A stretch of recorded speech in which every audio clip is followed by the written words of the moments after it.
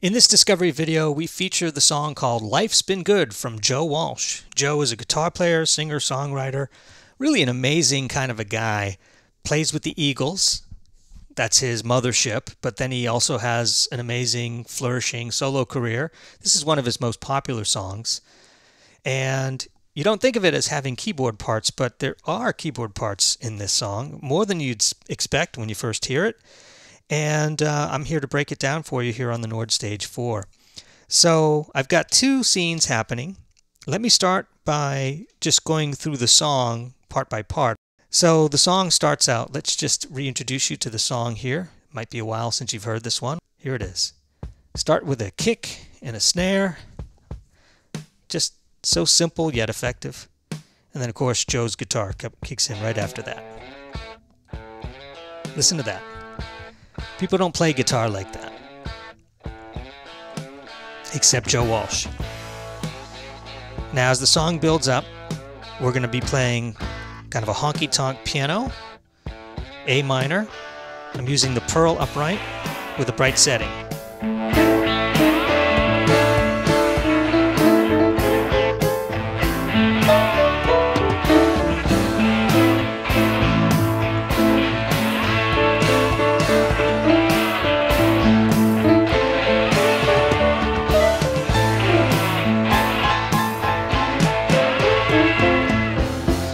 Then the break. We have a guitar coming in.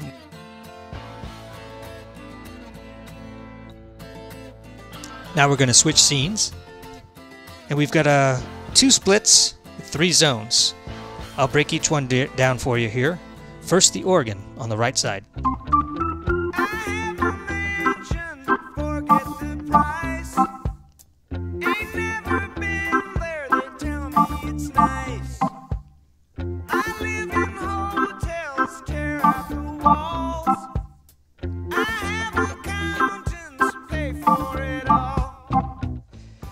At this point, you'll want to hold the organ through these chords.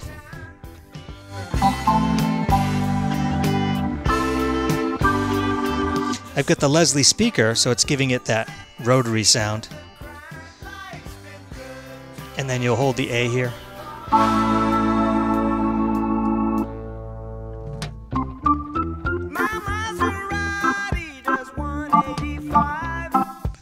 Okay, so that's how that works. Now, here we get to an important part of the song, and perhaps the hardest thing to duplicate. It's right after this organ part.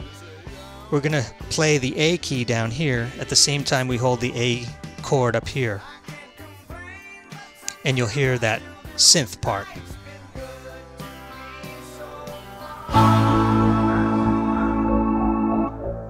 Every 2 measures you want to restrike this. Play it very quietly, you'll still get the same volume synth. Then loud here on that 3rd one, and about half on the 4th one. Do you hear the synth? We're going to play that here.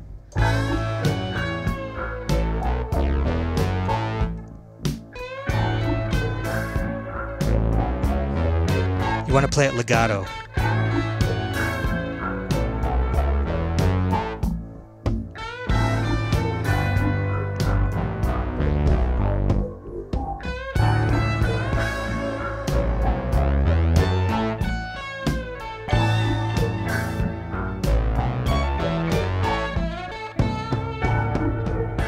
Now everything breaks away. You want to hold this A in the right hand while having the pedal, the control pedal, all the way back. You want to strike this again, but quietly strike it so that the piano doesn't come through. I'll explain this in a second. Then bring the pedal up.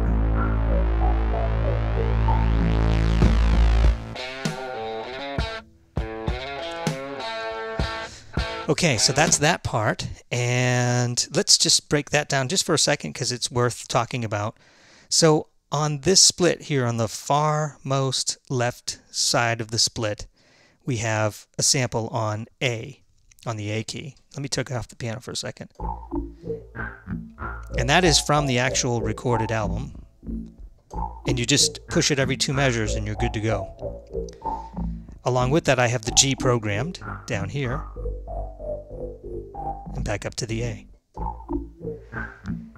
Now, commingled with that is the piano.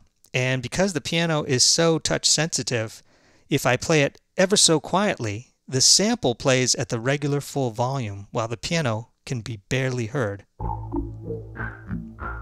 See, I can't even really hear the piano at this point if I'm playing very quietly. But when you need the piano to come in, just land on that key harder. That way I don't have to do any changes. It's all based on my performance. Back down to the G, I do about a medium here. Although you don't really hear piano on that G part. You hear it more on the A part. Now while you're doing all that, in this split, and I've got the pedal, if this is all the way back on the pedal, I've got the pedal maybe a third in when I'm playing this. If the pedal was all the way back, you'd hear less brightness, but about 1/3 up. I think works out pretty well. Then towards the end of this, when you're holding this, you want to play it very quietly so the piano doesn't come through. And you want to try to get your tempo correct. See, I'm playing right on the beat. Then you're holding this the whole time. And you want to start with the pedal all the way back. I'm going to bring this down a little because I think it should be closer to here. There we go, that's good. Now bring the pedal up. And it'll brighten it up for you as you bring the pedal up.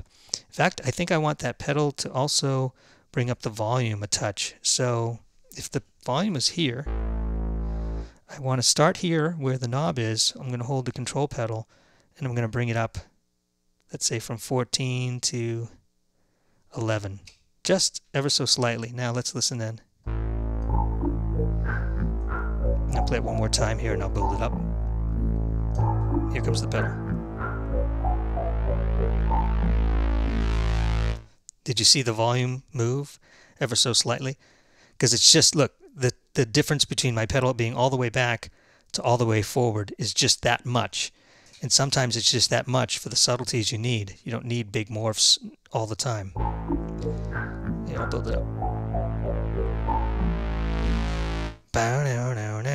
So there. Now that's a permanent part of this. You're seeing it change live here. So let me just reset like that. There. That's good. And I'm going to push store. Because this one is at full volume. That's the sample. And it wouldn't hurt to have that even a little louder. Yeah, I'll just add a little high end on the EQ. I don't want anything on the middle, just the high end. Not too much though. So I put a positive +3 on the EQ just for the sample. Let me add some bass, see what happens. Ooh, that sounds pretty good. We don't want it too loud. I'll do +3 on the bass too. We'll leave the mid just where it is, just for that sample. Okay, so that takes care of that. That's good. We'll store. There, you witnessed a live change and kind of got into my head a little bit too. Got that, and then this. So now definitely because I've lowered the synth volume when you're doing this part. Of course you'll have the piano there now. And I didn't save the piano with that last store, so let me save it because the piano was off at the time. So perfect. Those blend a lot better now than it did just a moment ago. And then of course the piano on scene 2. And of course that's easy to adjust the volume. If you find it's too a little loud, a little quiet, you can adjust here depending on how loud the band is playing, right? So that takes care of Joe Walsh playing Life's Been Good on the Nord Stage 4.